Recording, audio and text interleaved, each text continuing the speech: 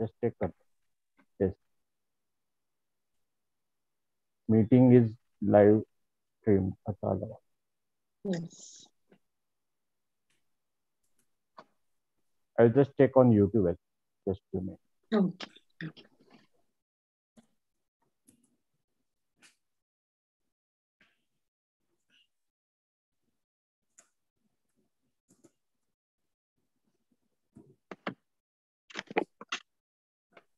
Okay, so I can see on YouTube that we are live. Okay.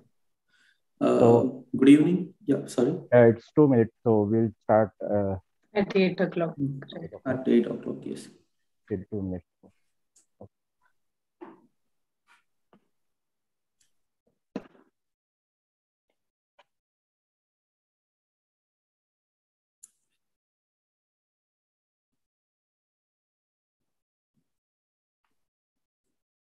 We can see the live stream. People have started joining. Let me check. Yes, few people have joined.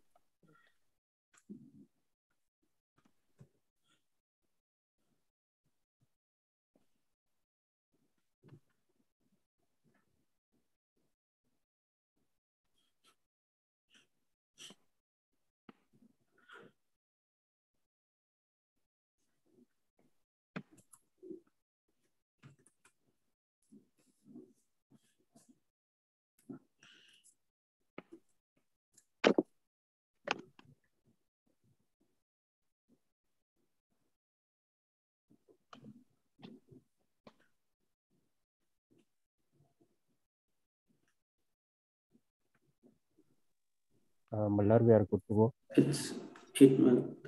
Okay. Hello, good evening, everyone, and welcome to Jyotirtha Parisamstha's talk on Geological Wonders of Lonar Crater by Miss Sneha Rode. So, with our upcoming Lonar upcoming tour to Lonar on 4th, 5th, and 6th of March, we have organized this talk to give you a brief idea about Lonar Crater, about its geological importance and how it was formed, and what importance it holds, and what kind of information can we get about the crater, its formation, and the water composition that and the water that it holds. So a little brief about our today's speaker, Ms. Sneha Rode.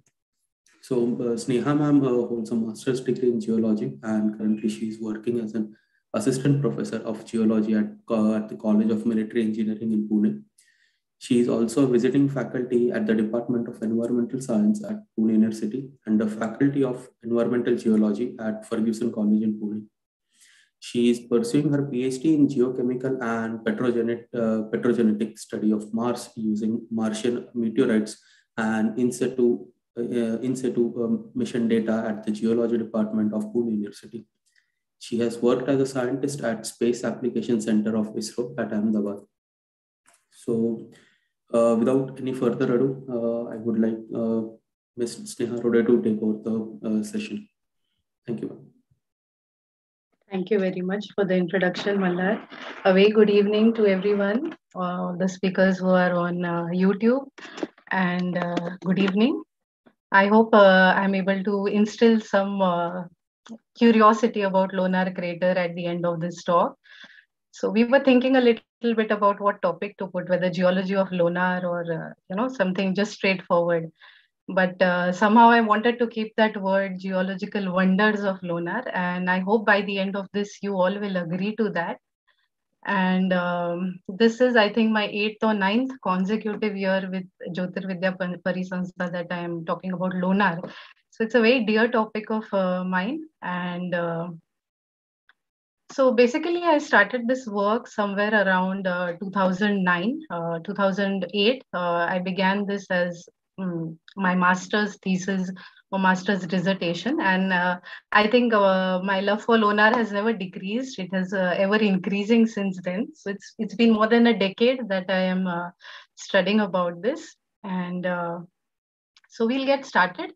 A little bit about what we are going to talk today. We'll speak about a little bit about impact cratering in the solar system in general.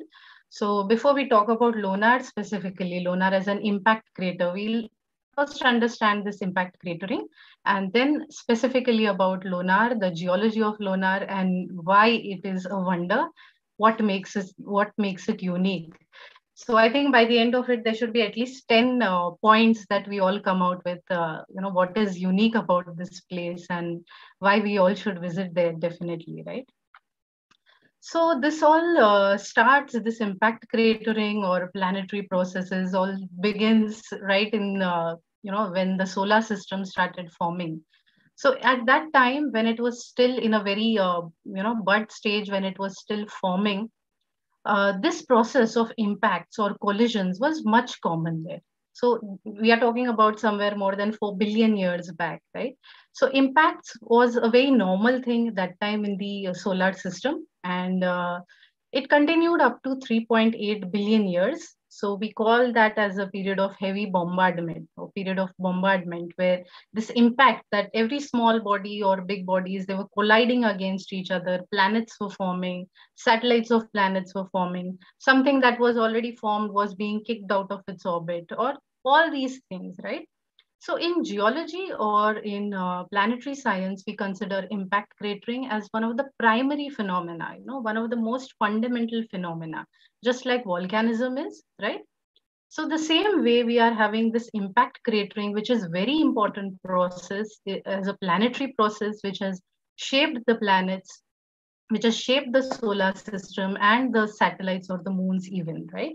So it is also able to trigger volcanism, or when the impactor collides against a planetary body, whatever is the magma which is deep below, that may come off in the form of magma outpourings, right? So it is triggering a lot of mechanisms. Definitely, it is triggering something like earthquakes, volcanoes as well. Even the moon origin theory, one of the theory which says that how moon has formed, that is also say, gives the reason that it is because of a huge impact, and that is how the moon formed from the earth itself. If we know the rotation of the Venus is also, compared to the other planets, it is opposite. So that is also attributed to impact cratering. And there are many theories which say that water on Earth or the origin of the chemical components also has come from the outside, right? So just as a phenomena, if we see as a planetary phenomena, impact cratering is definitely very important. That why we should study that, why the curiosity around it. Not only that, if we just talk about Earth, or not about other planets, if we talk about Earth specifically, at least one mass extinction event is attributed, or the much accepted theory is that there was an impact somewhere around 66, 65 million years back, and that hit the Earth, and that is how there was a mass extinction. But what happens? Where did this happen? This was somewhere in the Gulf of Mexico, and the crater there is called as the Chicxulub crater, right? So this is a huge impact itself is around 280 kilometers in diameter. Imagine the size of this event which was there. It was huge. Now to produce a crater of 280 kilometer, what must have happened after that? Can we even visualize what must have happened after that? So definitely there was magma which was outpouring, which was coming. There was a huge amount of debris which was thrown out. All the rocks from the interior, they came out, right? There was huge forest fires, and a lot of ash material, dust material, which completely covered the atmosphere. In fact, there are evidences which say that these effects continued for almost 2 years, where there was decreased temperature globally. That is, the entire Earth was without a summer for 2 years, in fact. So this is how impact can trigger, it can cause something which will go on for years if we are talking about some event like Chicxulub or some impact cratering at that scale. And definitely we know that in this event, even the dinosaurs have got extinct, right? So almost not only dinosaurs, but almost 70% of the species were completely wiped out at that particular event which was there, right? So that is why we need to study these impact craters and impact cratering, right? If we just question, if we just ask a question that where do we find these impact craters? So just have a look at all these photos. They are from across the solar system. So we can see that where we find these impact craters are almost on all planetary bodies, almost on all solid bodies in the solar system. So this is a very common phenomena which took place. We see craters on moon. In fact, the bright rays, when we look at the moon and the bright rays we can see, they are the material which has been thrown out from these impact craters. So I think whenever we look at the moon, the first things, the first features we see is definitely the craters, right? They are on Mars. They are very common, beautiful craters on Mars. In fact, we can see a very simple bowl-shaped crater, a perfect circular bowl-shaped crater down here. We can see just above this, this is a dual impact crater that is just, when the impactor was about to collide, it split into two. It split into two and it, formed this kind of a double impact crater. So these are very interesting things. We see craters on Mercury, we see them on satellites of outer planets, like we see that on Callisto, Mimas, or Ganymede. We see everywhere. It is very common phenomena, right? So let us come back to the Earth now. Having said about the other planets in the solar system, let us come back to Earth. So if we just see, you can just take a few seconds to look at this world map showing the impact craters on the Earth. Every red dot here is indicating an impact crater, and on Earth there are 190 impact craters which have been confirmed. As of today, there are at least 10 more craters which are still being studied, which are probable or possible sites. So maybe by the year end, or at the end of 2 years, that number would be 200. You can see and one is Lonar that we're going to be talking about today. The other impact crater, the red dot which we see in India, is the Dhala crater that is in Madhya Pradesh.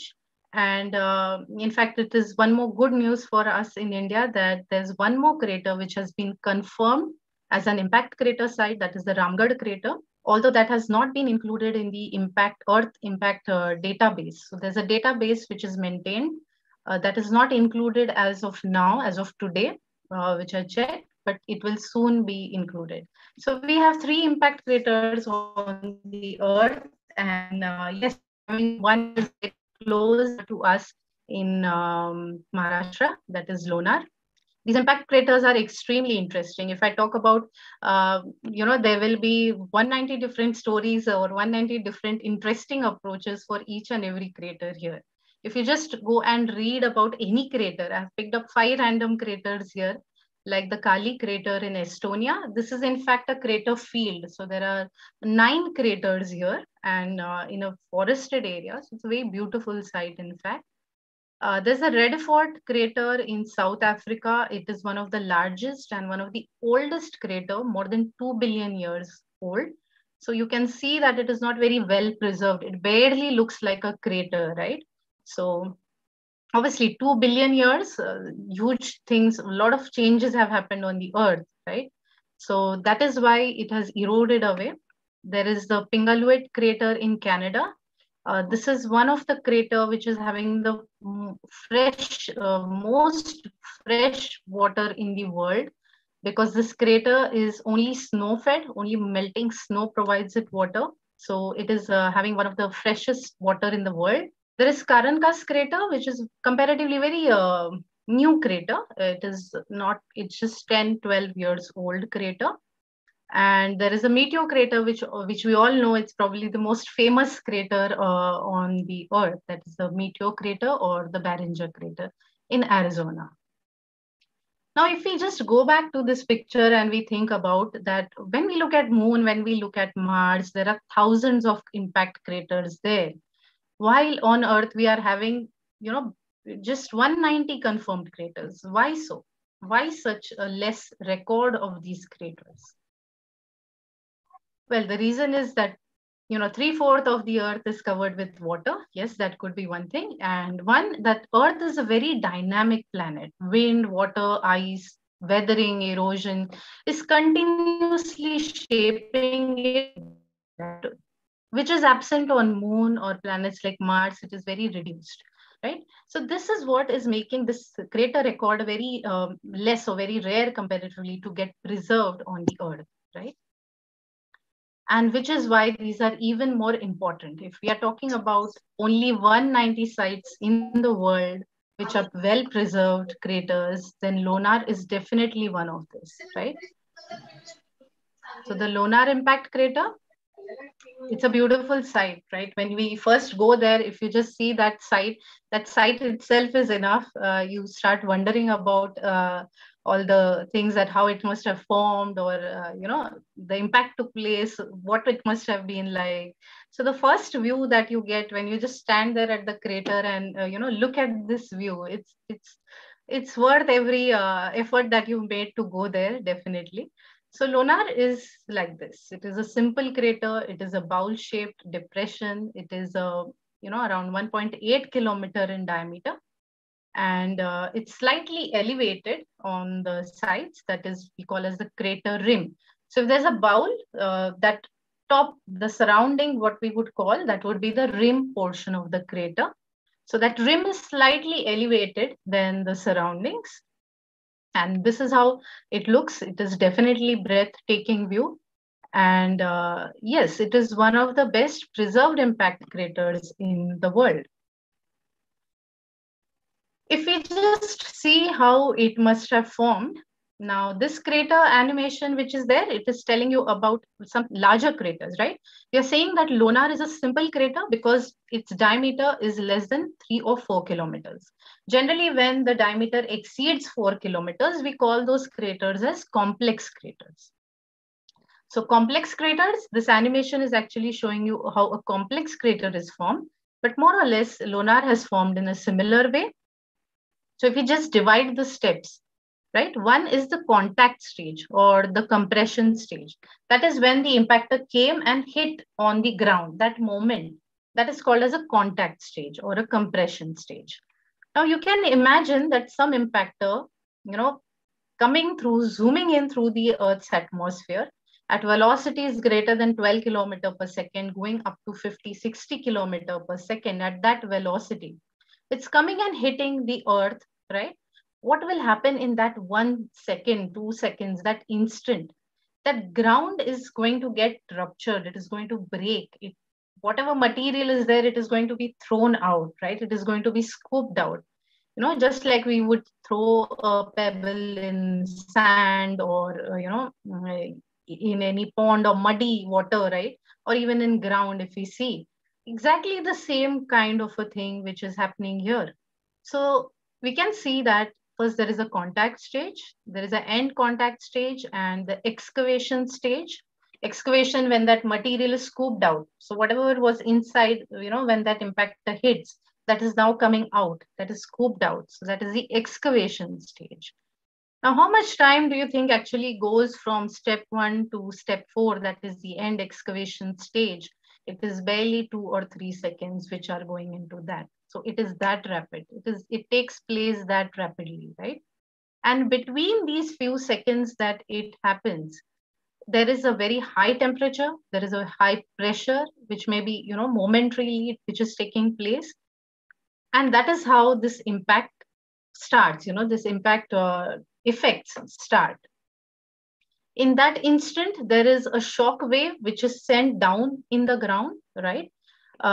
When that impactor is coming and it hits the ground, there is also an air blast, that is the atmospheric phenomena, right? So we start seeing these changes when the impactor hits the Earth surface. Thereafter, whatever happens in the crater, like, adjusting, the ground gets adjusted, or there is weathering, there is erosion, right? Whatever may happen due to water, wind, correct? All this will modify the crater. So ultimately, what we are seeing Lonar today is a product of what we have seen over thousands of years, right? So that is how the final crater will be formed in these stages. So, well, another interesting fact about Lonar, why so concerned? Why do planetary geologists care about it at all? It is only one of the 190 craters. 190 itself is a very rare number, correct? But another thing that we are more concerned about, or more interested in rather, is that it is the only impact crater which is formed in basalt rock. Now, if those who are from Pune, Maharashtra region, whatever black color rock we can see around us is the basalt rock. And this entire green region, which is shown on map, that is the Deccan basalts or the Deccan traps, as we know. And this is the Lonar crater. This is the only crater in the entire world which is so well preserved in basalt rock. So what is the deal about basalt rock and an impact crater there? Well, it's the same rock that we get on Moon, the same rock that we get on Mars. So for planetary geologists like us who want to study about Moon and Mars and how impact cratering takes place there, how these rocks get affected, we cannot definitely have a field tour to Moon or Mars, but we have these sites on Earth where we can go study these rocks and, as analog sites. Analog sites means which are comparable with those planets like Moon or Mars, for example, and we can have a similar kind of a field setting here on Earth. So Lonar is one of the best analog sites for impact craters on Mars. And that is why, again, we are more interested into this. Just to give an example about how it is, if we just see the inner crater wall, if we just see the inner slope of Lonar crater, right? Now this phenomenon, what we see on Earth is pretty common for us. No, water is flowing, streams are flowing. So these kind of gullies or small valleys are formed on the crater rim here, correct? This has been happening since years, since thousands of years. This is very common for us here on Earth, but not on Mars. The image below is of Mars. It is also a simple impact crater, just like Lonar. And you can see that such similar kind of gullies are also seen in the inner crater of Mars, right? Inner impact crater, whichever is there on Mars. So we try also to compare the, morphological phenomena, that is how weathering on Mars must be, how erosion must be. Is it water which has caused these gullies, just like on Earth, or it is some other phenomena, right? So there are many such things which are comparable. You can compare rocks, you can compare morphology, right? You can imagine how it must have been on those planets when an impactor struck there or it collided with the planet, correct? So Lonar is perfectly, it's a very beautiful circular shaped impact crater. We can see it from a satellite image. You can see this. The black color that you see in the satellite image is all water. We know that Lonar crater is having a Lonar lake at the bottom. So it's a beautifully round, crater, circular, highly circular crater. And if you see the rocks, you can see that they are dipping outwards. They are not horizontal. Now, what happens if we have seen that animation, right? What happens when all that material is thrown out? It was forming a curtain. It was forming an angle, right, in which it is thrown out, or in which it is going to hit. So how the rocks and the surrounding, how they are going to change. And this is how they have changed. If we see these rocks, they are dipping. They are not horizontal. They are at an angle which is outward. They are dipping outwards. So this is another, another very peculiar feature that we see at impact craters.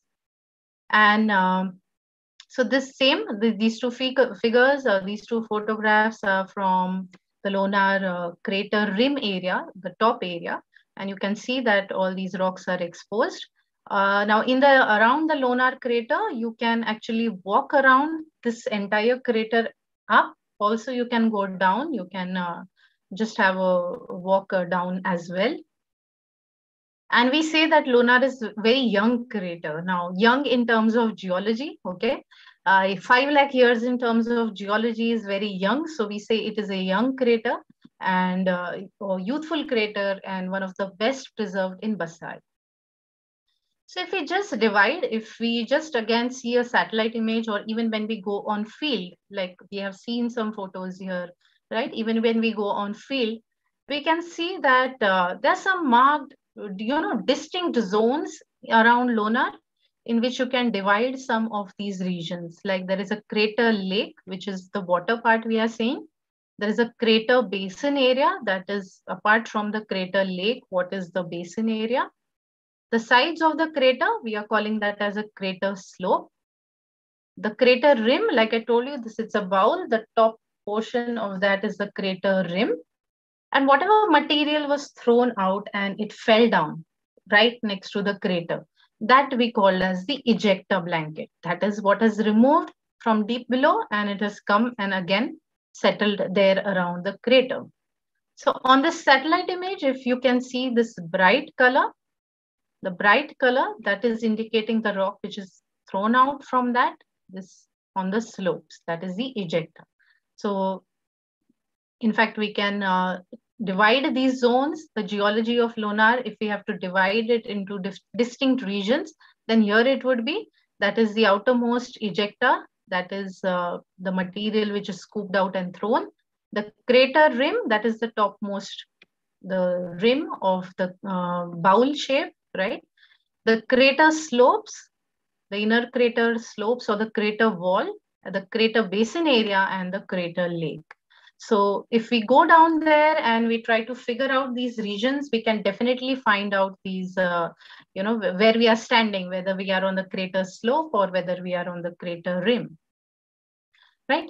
Now, so many things about Lonar. So, anyone would think that it is formed in a Deccan plateau or Deccan basalts, which is a volcanic region, right?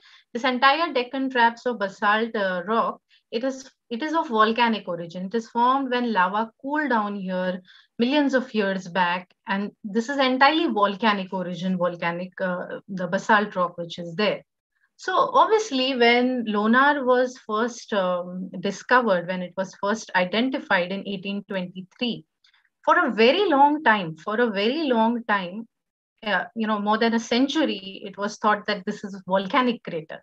That is, probably there was a volcano here and that has, it just erupted. This is a crater which has created due to a volcanic eruption. So this was the belief which went on for several decades, which went on. It was only somewhere around in 1960s, 1970s, early 1970s, when the concept of no, it is not a volcanic crater, it is an impact crater, it came into picture. Until then, there were many theories. Now, I have just listed them here. If any of you is interested, you pick up any one paper, you will see that it's very interesting how this, origin about Lonar has actually, taken place. Lot of papers, hundreds of geologists have worked, and finally whatever we see today is a lot of effort of these people who have identified Lonar as an impact crater. So a volcanic crater would also look a very similar manner, right? This is just a photo that I've put up to show you how a volcanic crater would look like. So visually, just visually, when you see an impact crater and a volcanic crater, you will not be able to differentiate whether it is impact origin or volcanic origin. This has happened lakhs of years before, or in some craters, billions of years before. Obviously, we don't have any, eyewitness to record these kind of crater events to tell that it is because of volcano or because of a impact, correct? So what do we do? How can we conclude that, how we can say that it is an impact crater or it is a volcanic crater? So yes, there are the clues for that. So geologists, geoscientists actually don the role of field detectives in this case, and they gather clues for this impact. So in impact cratering, in the study of Lonar, all these studies have played a very important role to identify it as an impact crater. To go from that 1823 to present day, when we are able to say that it is an impact crater, it has taken all these studies which are there. So visually, morphologically, what you can see, the rocks there, any evidences if they are showing, not only in the rocks which you can see, but if you chip them out, you study them under a microscope, just as other sciences, botany, zoology study rocks, study under microscope, right? Similarly, geologists study minerals and rocks also under microscope. So there are a lot of evidences which we cannot see on the surface, but if you just see them under the microscope, it will give you a lot of evidences. There are geochemical evidences, there are geophysical evidences, all these together, and more importantly, to the shock features which are there, that is what is identifying any crater. Not only Lonar, any 190 craters in the world have been confirmed by these methods. So the shock, what is the shock features that we are talking about? Shock basically means that when that impact took place, it affected the rocks, it affected the minerals. They were shocked, right? We say that these got shocked. There was some metamorphism, there was some change in the minerals, there was some change in the rocks, right? And this is what is recorded. This is what is recorded in the rocks. So the rocks are ultimately holding all these clues together, and what is left is only to go out there on field to gather these evidences, to study them on field, to study them in lab, and to say concludingly that yes, it is an impact crater. So for any site, any impact event site, these methods remain very important, right? So in fact, I told you all about the Ramgarh crater, which is recently, classified as a confirmed impact crater. Even Ramgarh crater has a history where there are a lot of theories, controversies, which said it's a volcanic crater. But geologists have gathered all these evidences on field, and finally it has been proved to be an impact crater, right? So we will see these features. What do we see? How is it on field? How does Lonar look like? So as you're going through the crater slope, apart from the beautiful view that you will always keep getting, there are these rocks which you can see. Like I told, they are dipping outwards. They are not horizontal, but they are at a particular angle which has been formed due to the impact. And you can see that they are slightly inclined, or they are dipping, like we say, in the towards the outside, right? So these are how the rocks are deformed. Many places around the crater, when we went around, we saw that the rocks are they are not uniform. They are something like, if something hits any rock, how is it going to be shattered, or how is it going to be fractured? How these kind of fractures will be seen in the rocks. So it is a very disturbed kind of a sequence. It is not, it is not in the form of ABC, just in a horizontal, but how, if that is all mixed up, how those sequence would be. So we are seeing evidences of rocks in that manner on field. We are having evidences which show that shock wave phenomena that we spoke about. In the animation also, we have seen that whenever there is an impact, a shock wave, just like an earthquake wave, a shock wave is going out through the rocks. It is affecting the entire rocks which were present there. And we do see these kind of features, that probably how that wave must have affected this. So this is not the impact which is hitting the rocks. This is the shock wave which has been preserved on these rocks, right? We see that in the same outward manner in which we have seen the rocks, are going outward in a particular angle. And in the same manner, we are seeing some kind of minerals in them, some kind of cavities which were there. They have also become elongated in a similar outward manner. Not only that, when we spoke about the clues which you have to find, in that these kind of breccias remain a very important find on field. Now, what are these breccias? Now, when that impactor hits, everything is going to be thrown out in a mixed manner. It is not going to be uniform. So what it is going to happen, there will be rocks from the surrounding, there will be some soil material, there will be, everything will be broken, shattered material, right? Now, over a period of time, when that shattered material simply, consolidates, or it simply compacts to form a rock, you will have a rock that is also going to be very heterogeneous. It is going to be very mixed up rock. which is called as a breccia. So these are the breccias that we found there, which is a very mixed kind of a rock, right? So not only breccia, not only normal shattered rock, but we found evidence of a suite breccia, which is, if we see the figure below, if you see closely, it is a very black color material. That is a glassy material, which we say. That is nothing but because of the momentary impact. There was some amount of rock which melted. There was some amount of rock which melted and again crystallized into these kind of minerals. It solidified. This is what we call as glass. So finding this impact glass on the field was one of the most useful evidence to conclude that yes, it is an impact site. So this is what in fact geologists have found on the field for Lonar. They found rocks in which this glass is very well preserved. This is a melted material due to that impact which was there, because it was not stable at that high temperature, at that high pressure. So it melted and it consolidated again into this kind of a glass. So impact glass, the breccia, the suite breccia, the shockwave features, all these are the clues which we found on the field. And that is how, even geologists right from 1960s, when they concluded that, yes, Lonar is an impact site. So all is out, everything is out there. The rocks are literally recording each and every event. It is only waiting there. You have to go out there and explore and find out these things, right?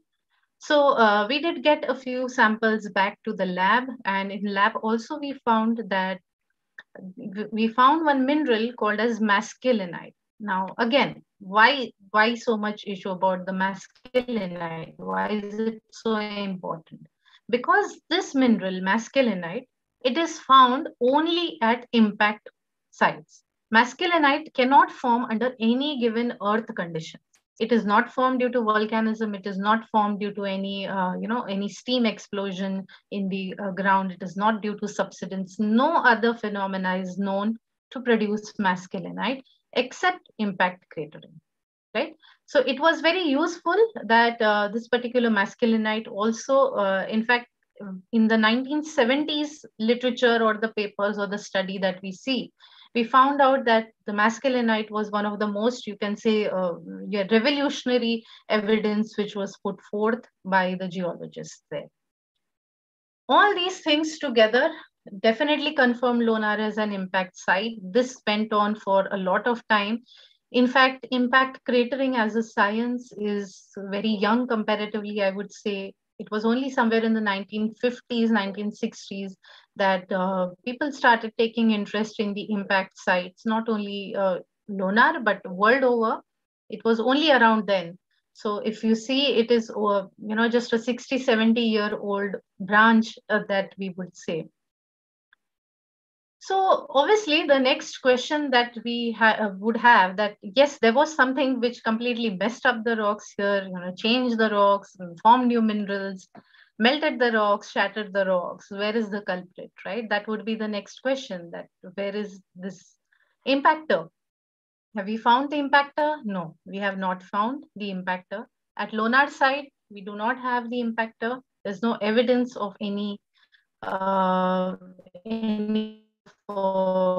right or any of iron-rich meteorite or anything.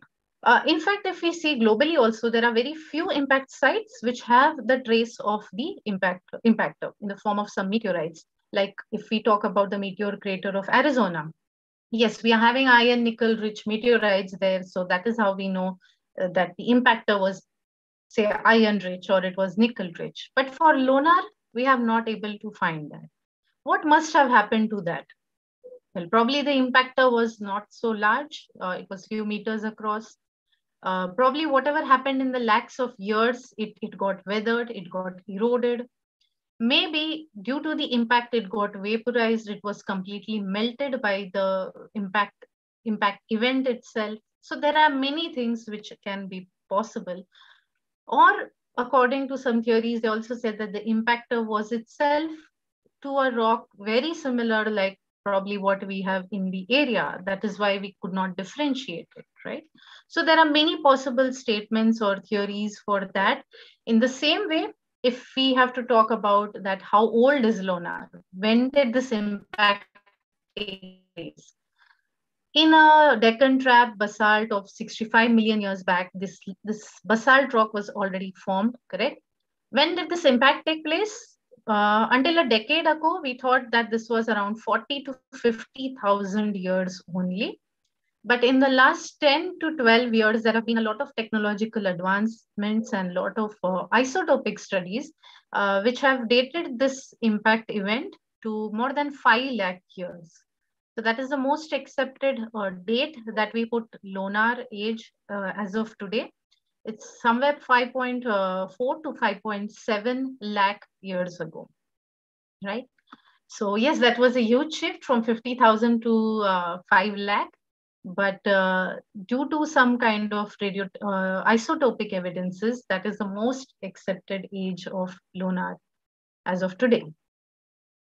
So if all these things were not enough to instill some interest, Lonar has another little companion, as we would say. So if you just see a satellite image here, this is the Lonar crater, and right above it, this is a small lake or crater lake.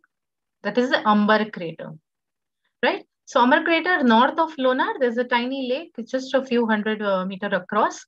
So there are again a lot of discussion around Umber crater as well, whether it's a double impact crater like the one we saw for Mars, right? Whether it's a double impact crater, there were two bolides which hit, or one just split into two just before it was about to, impact or collide the Earth.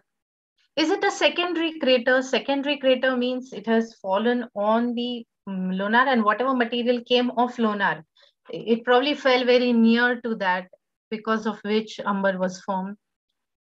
Or many scientists, they actually say that this is due to the man-made activities over a period of time, which, this depression is nothing but just a man-made crater. So this still remains an open question, whether Umber crater is a companion to Lonar, it's an impact crater, or it is a man-made depression. But mostly geologists agree that it is not an impact crater. So a lot of geological concepts, a lot of geology, different rocks that we have studied. If you are a little bit curious that, okay, is it only about a geological site? Is it Lonar only about rocks and these things finding on the field? Then you're absolutely wrong, right? Lonar is everything that you could possibly imagine. It is having its own unique ecosystem. It is having a micro ecosystem. This particular area, Crater Lake area, this 1.8 kilometer diameter, within that, the temperature, humidity, winds are completely or different than the surroundings.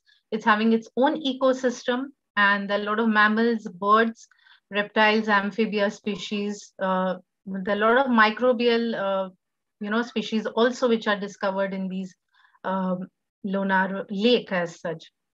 So compared to the extent of this Lonar, when we say it's only 2 kilometer across or 1.8 kilometer across, and we are trying to put so much of biodiversity right into one, place, a small place. So it is definitely a very rich flora, fauna, which is having. It is, paradise for bird watchers as well. If you go there early morning, you'll see a lot of peacocks there. Down there, if you can, if you trek down to the Lonar Lake and you go there, right? So that trail is beautiful.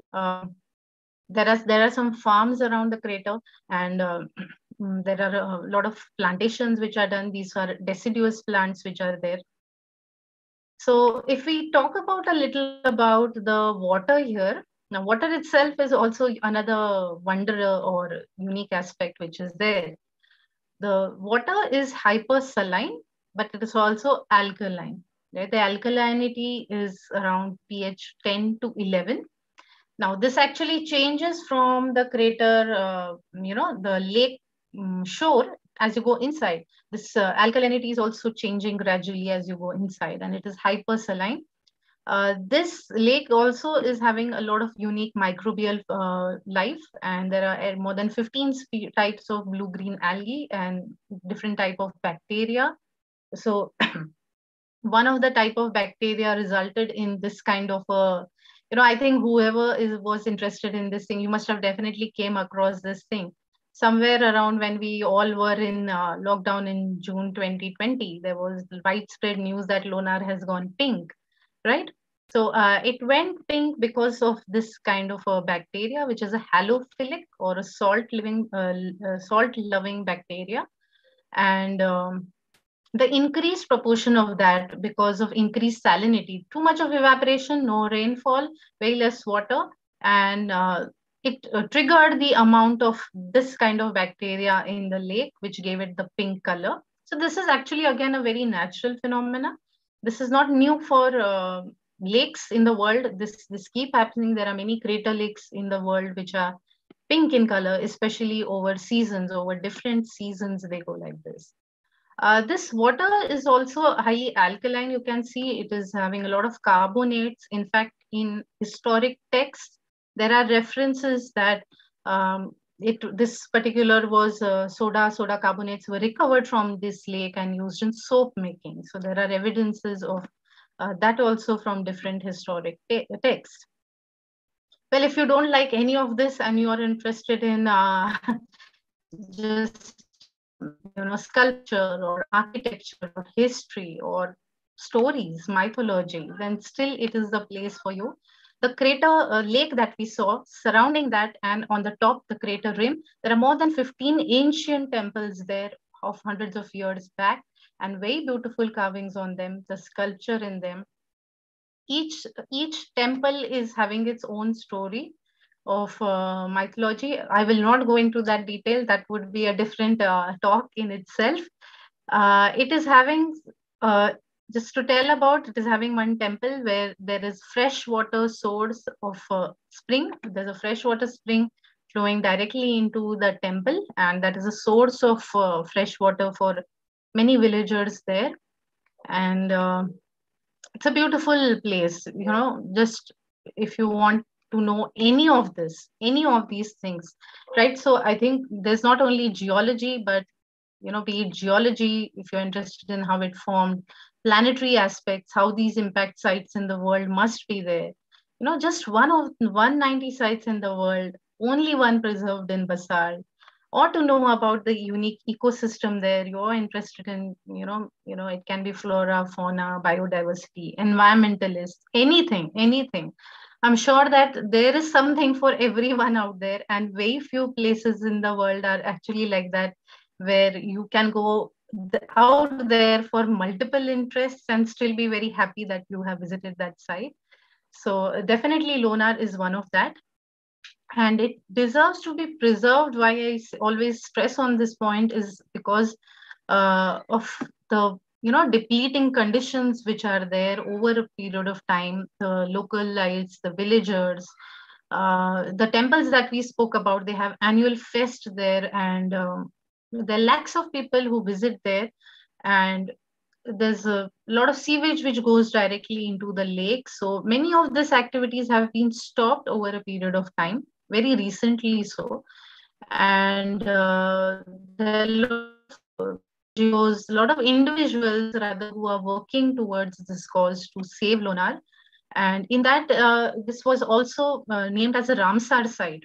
So Ramsar Ramsar sites are declared to protect the wetlands. So it was only in 2020, just 2 years back, when Lonar was also declared as a Ramsar site to be protected well. Some of the temples there are also by the Archaeological Survey of India. They are maintained by them.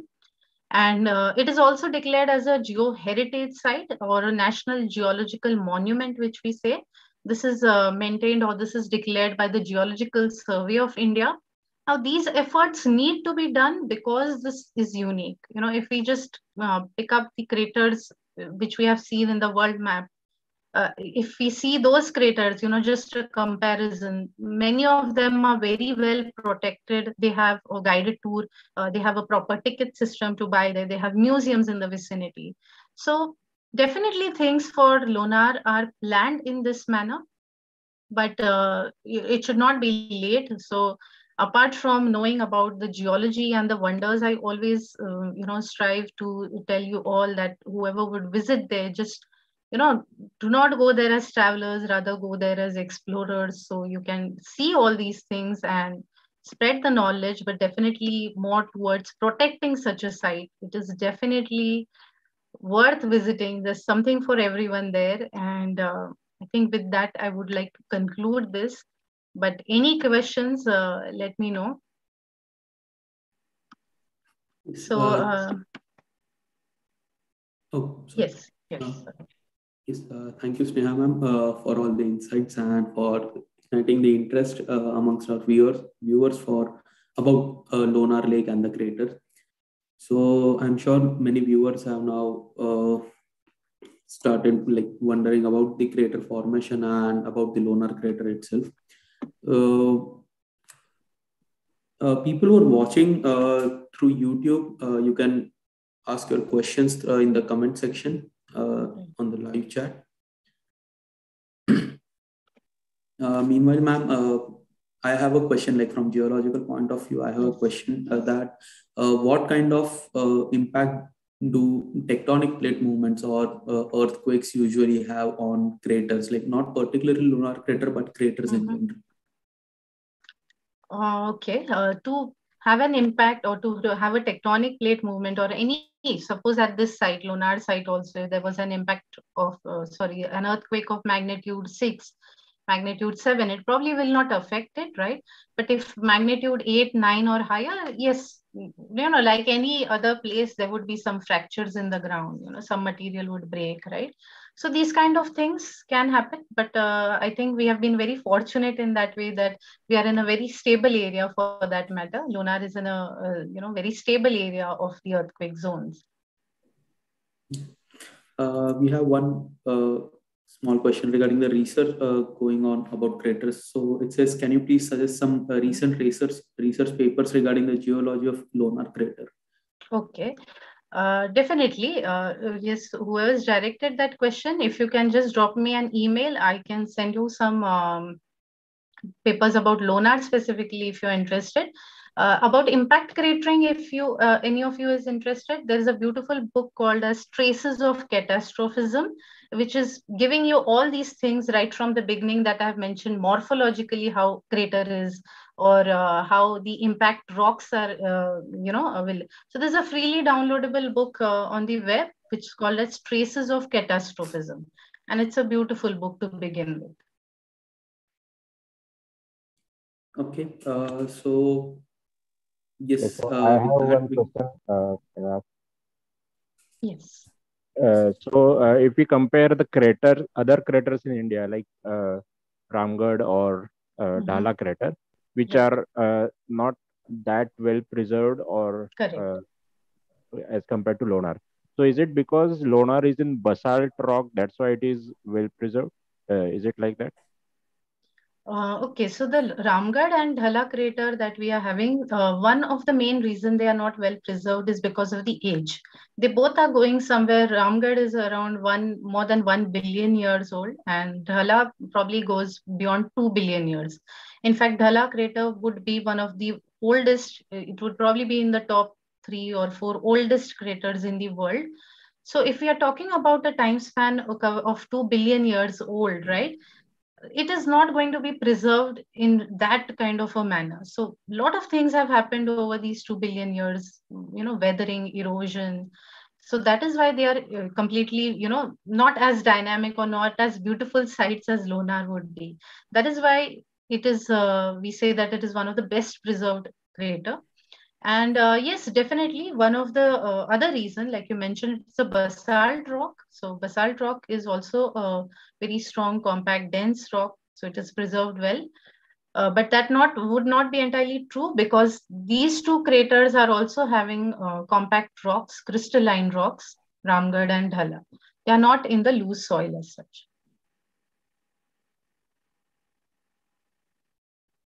okay, there's a small question. There's a question regarding: is it possible that the size of the crater is small because the bedrock is basalt? Yes, bedrock is basalt. That is one reason. Another reason for the size of any impact crater is the impactor size itself. So the impactor itself was few meters across. It was not very large, right? In general, any impactor can create a crater of say approximately 20 times more than its own size. This is a very general statement, but approximately it is that. The size of the crater would also depend on the gravity of the planet. So if we compare a same thing happening on Earth and a same thing happening on Mars, then because of the difference in the gravity, the craters which are forming, they are also going to be different. So size would depend on the impactor size. It would depend on the gravity. It will depend on the rock type also. Yes. Okay.